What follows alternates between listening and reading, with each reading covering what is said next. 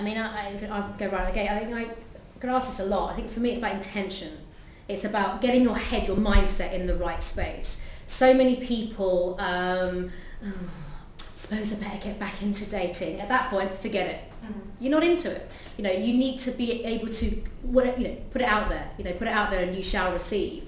And I think unless you've got your mindset and your intention set on what you want, who you want, and just really fine tune it, otherwise you just get yourself wide open to just a lot of noise. Too many apps, too many things. I'm all for dating apps, but I'm all about curating them personally. I think once you've got your intention set and you are like, this is me, this is what I have to offer someone, and I think that's confused. What has someone got to offer me? What have you got to offer them? So for me, dating is all about being in the right headspace. Are you ready to date now? What do you want out of dating? Do you just want a hookup? Do you want a companionship? Do you want love? Do you want marriage? Do you want kids? Know where you're heading, know what that end goal is, and that will help you determine on how you're going to get there. Preach, preacher, look at that. So she was getting excited on that one. See sweat rolling down your eyes. I'm joking. I didn't even put my sweat. Now talk some sense, Paul. All right, this is now I'm going to talk something. This is. Paul's going to go. I'm going to utter crap. No. You said something so serious, and I'm going to say just wear a cologne. The sexiest thing in 2022 is not to send a dick pic. Oh yes. It's to send the receipt of your therapy, right? Yeah. Therapy is Sexy it, ass. and that's not just us guessing. Bumble, Match, Hinge, they've all done extensive surveys and found that if you have a therapist, that is often more sexy than anything else, because what you're doing is you're showing, you know what?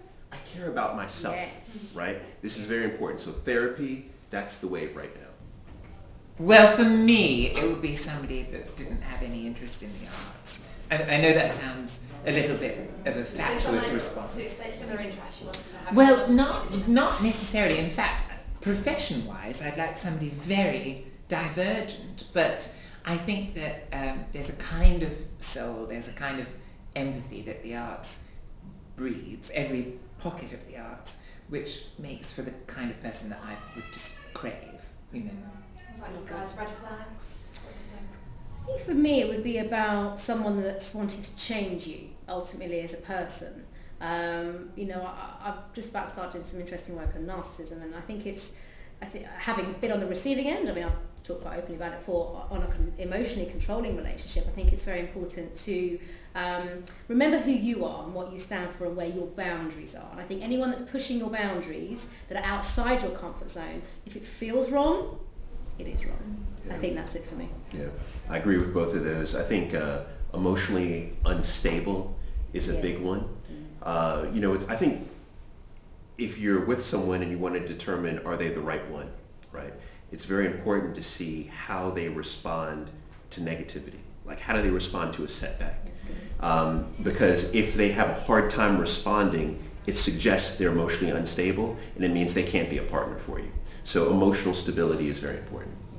And the top 5 tips of how to meet someone, places to go, where would you say? Oh man. You know what online, I guess. The thing I would say, and it's been very difficult lately, but I think it's pertinent again, is I would converse as much as you possibly can. If you have 100 conversations a day because you're being open and warm and benevolent, 2 are quite likely to be flirtatious, and that's your trampoline to the next step. I think get out into the world, Like that. I would say champion what makes you individual. I'll speak for, I don't hate me for saying this, my brother, for example, he's a bit of a country bumpkin, he's a carpenter, he doesn't drink alcohol, so it is absolutely pointless for him to be going on dates in a bar with a girl that wants to go out and get smashed every night on a Friday and Saturday, and yet, hey, guess what? That's where he's been looking. Oh yeah, she's fit.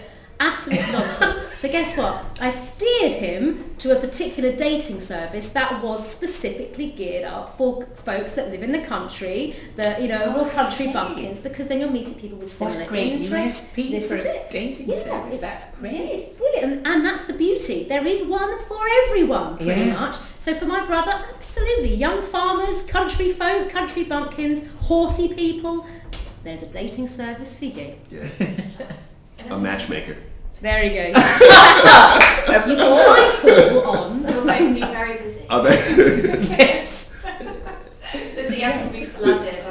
Can I say though? I think Instagram, like if you're on your own, Instagram and having a introduction via Instagram is right now the strongest way. The strongest way. It's a way to have 100 conversations and just do it. Yes, that's efficiently. true. Yes, that's very true. Utilizing, so friends and contacts, Instagram or any other platform, because they kind of done some of the hard work for you. You know, if you can endorse someone because you know them a little bit, you've jumped through a couple of things. And you guys will use that platform when doing it on other people's behalf too, won't you? So, Yes. yeah. Yes. Yes, exactly. Yeah.